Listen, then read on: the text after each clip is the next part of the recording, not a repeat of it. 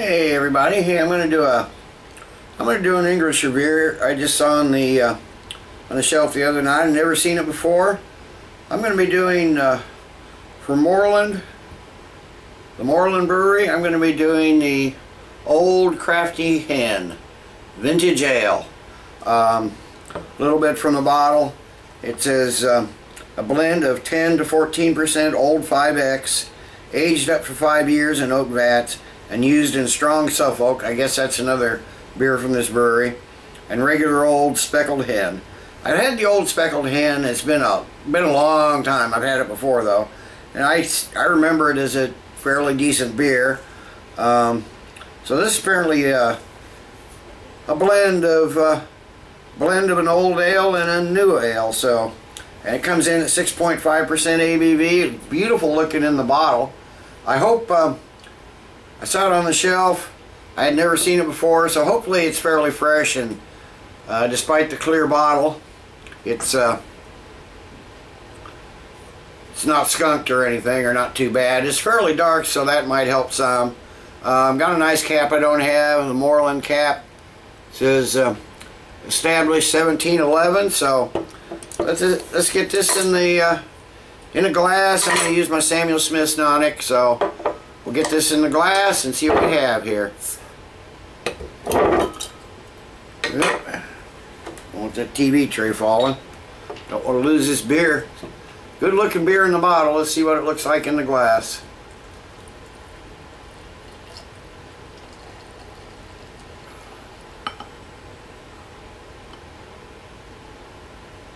Start down the side, pour down the middle. Still not getting much of a head. Nice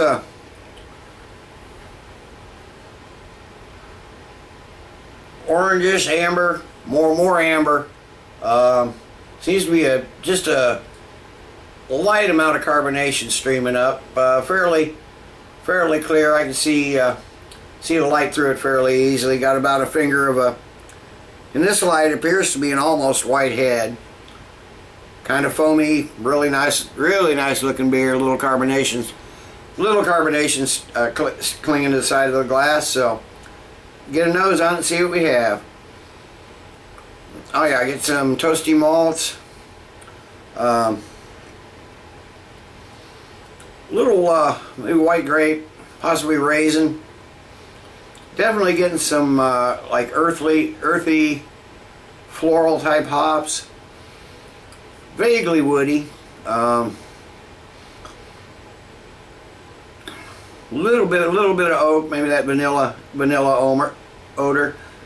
Smells pretty good, so give it a taste and see what we have.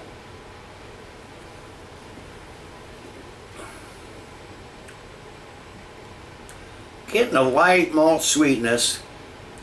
Definitely getting almost a rum raisin note. Hints of those oak barrels.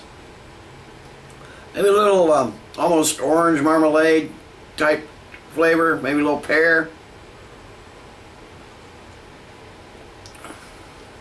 Finish is just a little semi-sweet, almost tart, with an oaky bitterness right at the back of the tongue.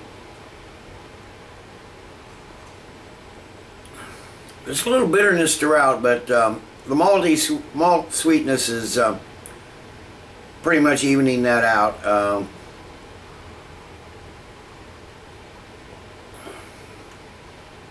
Maybe a little white pepper, a little toffee.